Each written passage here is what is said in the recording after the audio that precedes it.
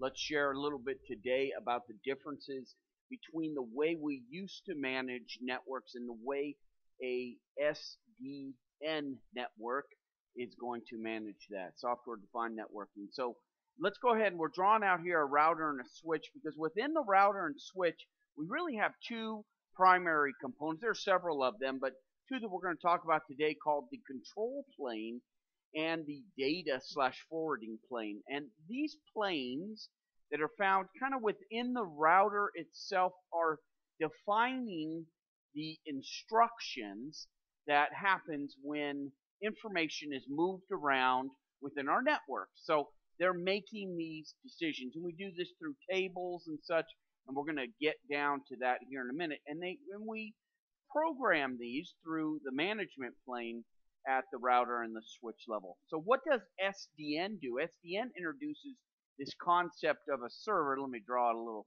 thinner server. Of a server. Now software is going to define these rules. So we're going to draw out a few servers, and one of the benefits here is that these servers now have these tables that we talked about, right? These tables by which instructions come and lots of other things. This is a very generic 2.5 minutes. But these tables in a software defined environment kind of consolidate the control plane and the forward. Let's not put it there, because really the tables are more hardware specific in our legacy way of doing things, and they're going to give us things making those decisions, right? We're going to put down policies in there. We're going to put down instruction sets, things of that nature in these tables.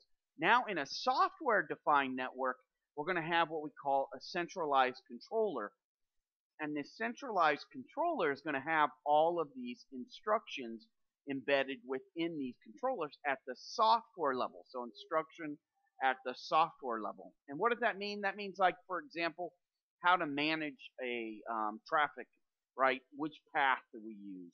And then it communicates back to the hardware itself to execute those commands. So we're synchronizing in between these tables in this software defined networking.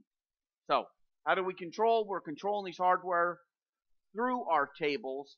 We used to do it having the control planes do it. Now we're merging these control planes, putting these tables down in software, and being able to add those instructions through a software platform, not through a hardware platform.